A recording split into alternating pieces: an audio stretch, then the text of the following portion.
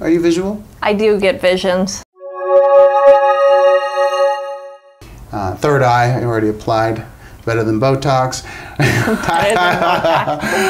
Third eye, what is that about? It's about foresight, it's about clarity, it's about vision, it's about seeing where you're going. Also intuition too. A lot of people are very visual. I see things when I get messages. I tend to see words. Do you? Are you visual? I do get visions. Yeah, so that's really nice to open up that third eye.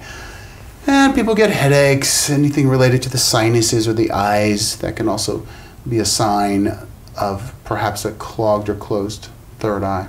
And the third eye too, to touch a little bit more on that, it's also your willpower.